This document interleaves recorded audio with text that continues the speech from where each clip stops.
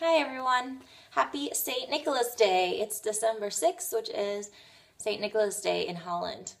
And it's a holiday that I grew up celebrating because we are Dutch.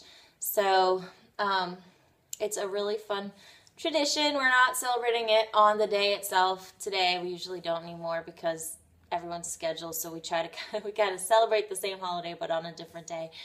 But it is a really big deal in Holland, so I thought I would go into a little bit about what the history is of it, what the story behind it is, and what the traditions are, and then also kind of what my family does to celebrate it nowadays. So let me just jump right in with the history of who St. Nicholas was. So he was actually a saint. He lived in Turkey, what is now Turkey, and he gave a lot of he had really wealthy parents, and his parents died, so he had a lot of wealth, and he used it all to give to the needy and especially to give to children. So pretty much that is why he is remembered as a friend of the children, and his holiday is a children's holiday. So that's basically the history of it. The story that we go with nowadays is a little bit different. It goes with that he lives in Spain, and he has, I guess, his workshop there, sort of like Santa, and he has helpers, sort of like his elves, and they make all the presents or get all the presents ready, and then sometime in November or so, they come to Holland in the steamboat, and all the kids wait for him, and it's just really exciting, and then he kind of tours the country for a while, you know. Just like Santa goes to the mall, he kind of goes to all the schools, and he has parades, and every kid gets to see him, and it's really exciting.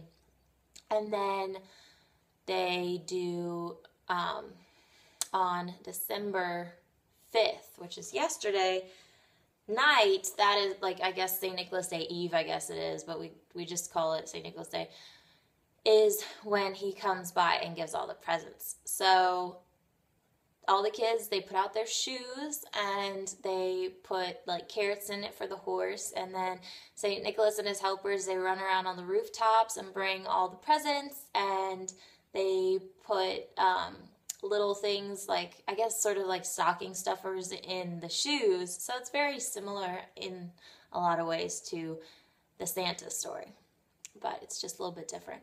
So that is the regular tradition for it. What we do is a little bit modified, since, you know, we're over here in America and things are a little bit different, and our schedules are a little bit different, and also everyone's schedule is hectic around this time. So we try to schedule it more when it's convenient as opposed to when the actual holiday is, which I know is a little bit weird, but that's what we do. So we're going to celebrate it on December the 21st this year. And the way we do it is we draw a name. Right now we have me and Steve, my mom, my dad, their German exchange student, my brother, and his girlfriend that are going to do this. So we've all drawn a name already. And what we do for that person is we get them a gift, and we make what we call a surprise. And a surprise is kind of, it's really hard to explain, but it's a surprise gift. Like it sounds. It's a lot of times it's sort of like, I guess, a piñata. It'll be a gift hidden within something else. Sometimes it can be something like a scavenger hunt, or like some kind of puzzle they need to solve. It can really be anything, but the goal is to kind of trick them as to what their gift is going to be. And everyone kind of has a different style. Some of us really like to do puzzles and make whoever we draw do some crazy problem solving. But then other people are really creative in making like an object and hiding the present within it. Like I think people have done sewing projects where, you know, you have to pretty much open the whole thing up again, and then somewhere in the stuffing is a present, or again, paper mache is common.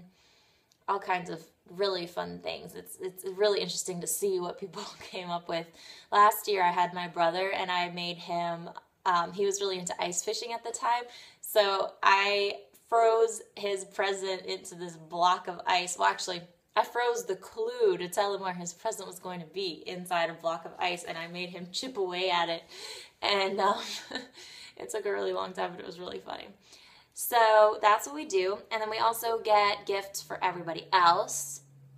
So, but we don't make those into surprises. So, you know, so I got my brother last year, so I got him that surprise, and then I got everybody else a present. And with every single present, even the surprises, we have to write a poem.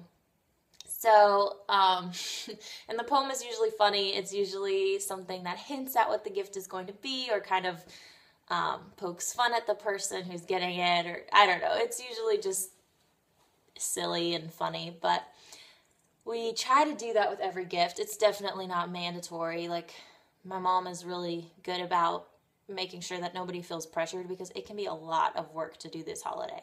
So I love it, so I get really, really into the spirit, but, you know, my brother's in California right now, so he can't probably do nearly as much, and we're going to probably do it over Skype. So he might not be able to send everybody a big thing and everybody a poem, but we're still going to do as much of it as we can.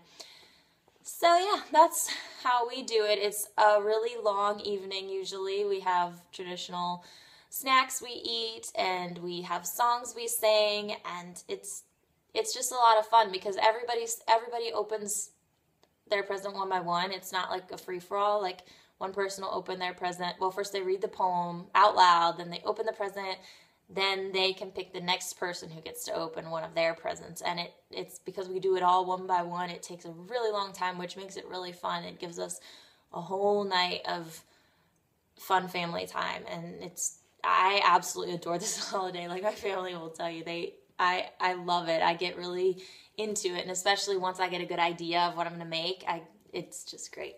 So anyway, I just wanted to give you a quick overview of that, and there will be a video of our celebrating coming up whenever we celebrate it on the 21st. So I guess sometime Christmas week, I will have a video up about that. So anyway, so I hope you guys are having a great holiday season, and happy St. Nicholas Day. Bye, guys.